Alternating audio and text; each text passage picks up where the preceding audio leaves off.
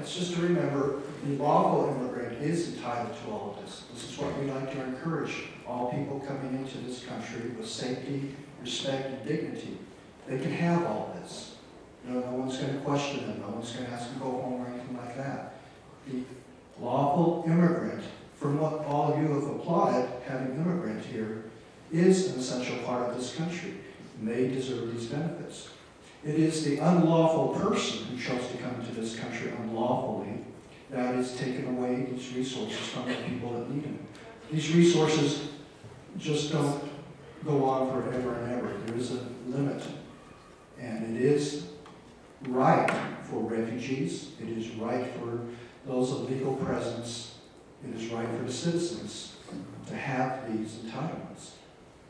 And one additional thing. Anybody and everybody in this audience is free to help out any person they want, legal or illegal. Just don't take my taxpayer dollars to do it.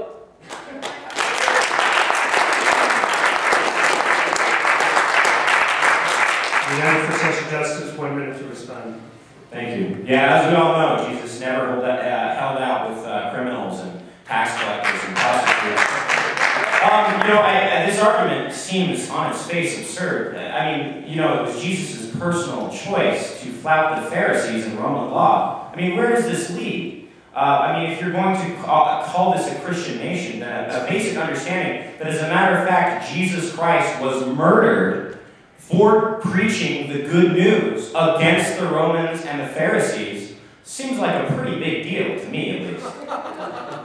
Additionally, you know, Eli, I find it hard to believe that you really are worried about these immigrants that come here even legally. Most of the Somalis here in Utah are refugees from a war. They did come here legally, and yet you say things like, I don't want to grow up in Somalia. I don't want to grow up in Mexico. Tom Tancredo, who was a former congressman and one of the main spokesmen for the anti-immigrant movement, he's come out and very clearly said we need to limit immigration, both legal and illegal, because we don't want to lose our nation. It will be destroyed from both legal and illegal immigration. And the reason is because he wants a country for white people. Time.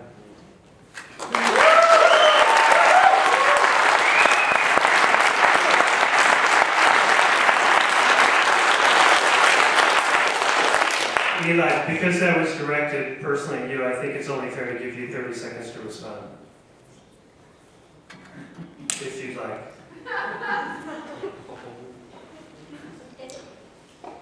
Any nation can require, as a condition of its nationhood, for people to assimilate into it. That means you can't bring your customs, your language, your social practices, your expectations, and force them through sheer numbers onto another nation. It's called assimilation. And by the way, my wife is an immigrant. She has done exactly the right thing. The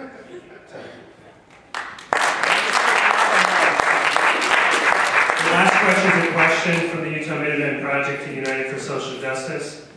What would you do to encourage people to immigrate to a nation with dignity, respect, and safety?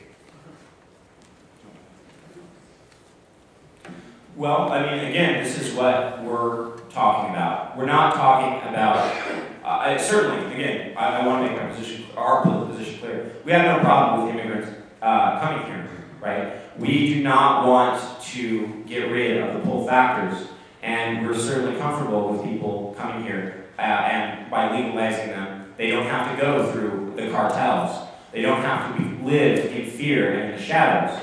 But also, that's not sufficient. Contrary to what Mr. Cowley would say, I don't think the United States is the source of all evil in the world, but they've got a pretty strong argument in Latin America. Guzman in Guatemala, Pinochet in Chile, Operation Condor, which was all throughout the Latin American cone, Pershing's intervention into Mexico, NAFTA, etc. So I'm not necessarily saying the United States has a responsibility, say, for the Sudanese. I think it's certainly admirable that they would bring the Sudanese in. But also, these are not facts that can be whitewashed and say, well, we're not really responsible. There's 100,000 dead Chileans that say that we are. So that being said, one of the best ways to protect the United States, or if you really don't want immigration here, stop screwing up other countries. Stop destroying their economy. Stop overthrowing their governments. And you'll find that by and large, people like to hang out where they're born, with their family, with their culture, and with people who share similar language and customs.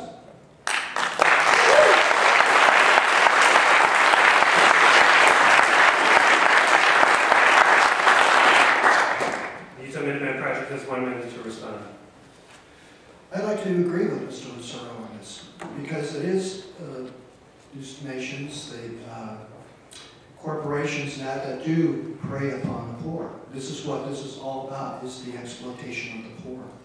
You're going to find that guest worker programs are going in to exploit the poor because they recruit them and then they exploit them in such a vicious manner. This is important why we have to have legal immigration and legalized guest worker programs.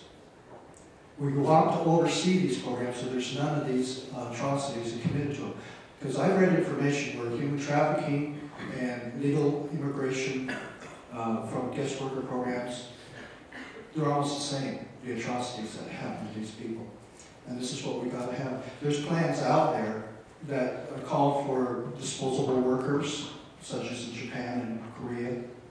That's their plan. They only want workers in here and then get rid of them, so to speak, when we're done using them. That's a disposable worker program. There's also a servient program, again, made to exploit poor people. And I think this is some common ground that we can get, is the fact that we need to protect these people as they come in. And legalization is that process.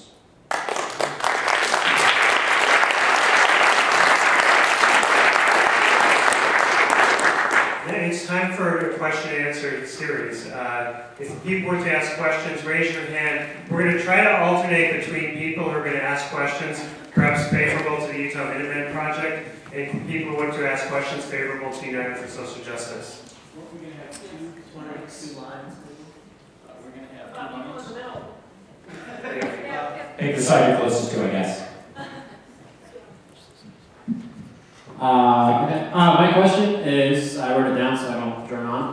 While Will and Greg have done immense amounts of sociological research for this debate, the Minuteman Project has made several claims about undocumented workers, which could be, in principle, empirically validated. So my question is, where are you getting the facts to support your claims? Did you read it in a book, or are you sure that it wasn't nothing? Can you just point out the facts that you're talking about? Yeah, what's the For clarification? Your claims were that undocumented workers, for instance, come here, commit crimes, they contribute to organized crimes. These are, again, sociological facts that could be researched and empirically validated. So, what are the research? Yeah, let me respond to that. If you work in this country and you're an illegal alien, you're committing a crime. That's a fact. That's a fact. If you steal identities from somebody or you purchase documents that are illegal, that's a crime. If you do not report truthfully on an I-9 form who you are and so forth, that's a crime. If you use an incorrect ID to get welfare payments or assistance of whatever nature, that's a crime. And furthermore, I would say that many people operate under the same illusions that you just evinced. That these people are here, they're innocent, they're not doing anything wrong, when in fact they are breaking the law every single day. And it's not acknowledged, it's not recognized, but nonetheless it's a fact.